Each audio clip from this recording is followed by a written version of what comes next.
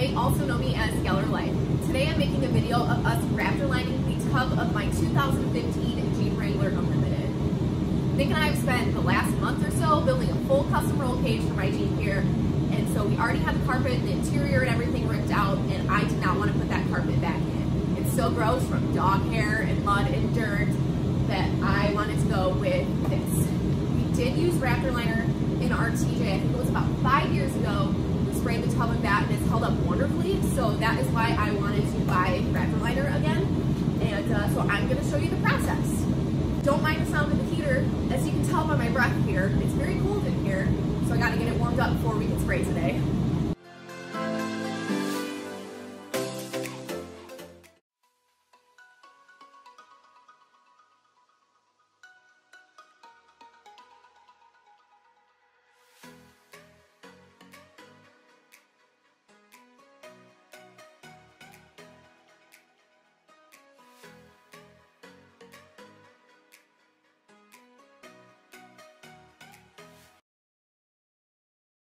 Now, I know I didn't show the process of us taking my center console out.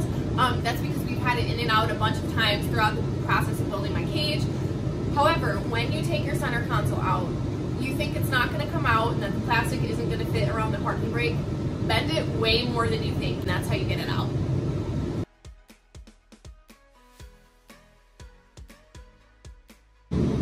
Side note, I remembered when we did our TJ however many years ago, the overspray was absolutely awful and we were finding black speckles on everything around the Jeep after we had sprayed.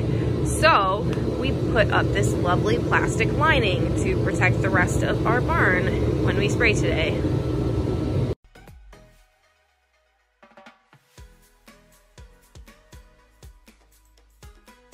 So the exact product we're using today is this kit here from Raptor-Liner, which comes with 1 gallon of the liner. It comes with a hardener and also a gun.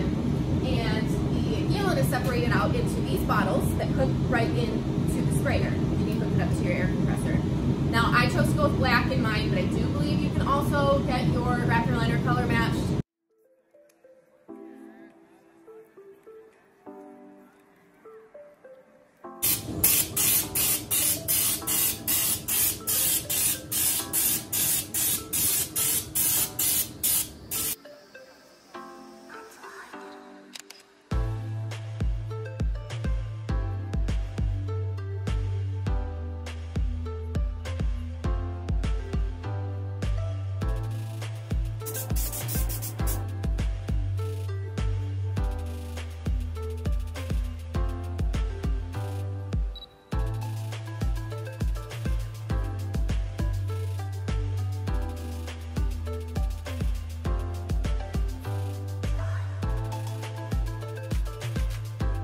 Okay, so we just got it sprayed. Well, Nick did. He doesn't let me spray paint because I'm not so good at it.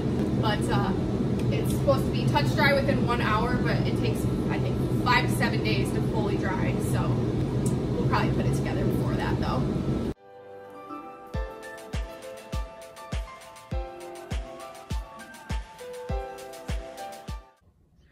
Just an update here. My Jeep is now up in the garage. Today is Wednesday and we sprayed the bed liner on Saturday.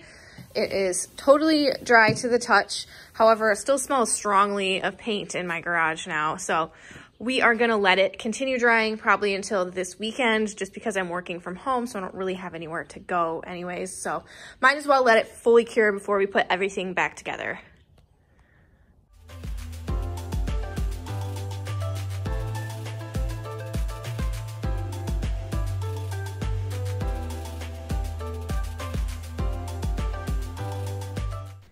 And that is a wrap. We got the rest of my Jeep put back together and the Raptor-Liner is looking just as good as I'd hoped. If you're interested in seeing more about my Jeep, or our other 5 Jeeps for that matter, you can follow me on Instagram at yellerlife and at yellerfab. Thank you guys so much for watching.